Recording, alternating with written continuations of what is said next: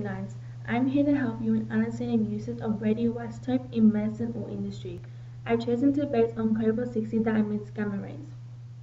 The radioisotope is Cobalt-60 and holds an unstable nucleus that emits radiation during its decay to a balanced form.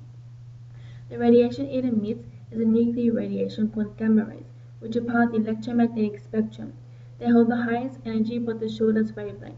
Its nature is known as electromagnetic radiation. This radioisotope has many applications, some being in medicine or industry. In medicine, Cobalt-60 is put to use as a foundation for radio or radiation therapy that eliminates cancer cells. It carries a half-life of 5.27 years, which is the time taken for half the radioactive atoms to decay. This radiation therapy gives high amounts of gamma radiation to a tumor that decreases damage to surrounding organs. This is the best treatment for cancers because its delivery is fast, which gives off approximately 200 beams of gamma radioactivity. The process takes minutes to hours, with the patient able to return to normal day plans.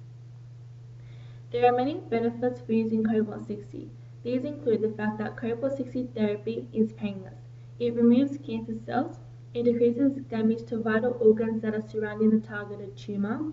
It's a fast session that helps with treating cancer, and the patient can return to normal plans. Despite what follows, there are problems with the use of cobalt because of high absorption. Inhaling too much will affect our lungs, causing asthma, but this mainly happens to the workers. Some other health problems caused by high concentrations include vomiting or nausea, vision, heart, and thyroid problems. Health effects can be caused by the radiation of radioactive cobalt isotopes. Some may be hair loss, bleeding, coma, and even death, while simple exposure to cobalt can cause weight loss, dermatitis, or respiratory hypersensitivity. Also, gamma rays are the most dangerous and penetrating, so they can cause damage to tissues. Because Cobalt-60 is an ionizing radiation, it can increase the risk of cancer because it emits solid gamma rays. However, the seriousness of the problem relies on how much cobalt is being exposed. Take in mind of the length of exposure, the distance from the source, and whether it was consumed or inhaled. The benefits easily outweigh the problems, even though there are many.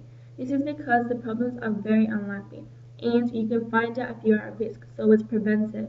Mainly workers and people who have absorbed high concentrations are targets, and unless you complete certain medical treatments, you are very unlikely to face Cobalt-60, but you may accidentally meet a radiation source containing the radioisotope. To heap the benefits on top, some tests can measure the amount of Cobalt-60 in your urine.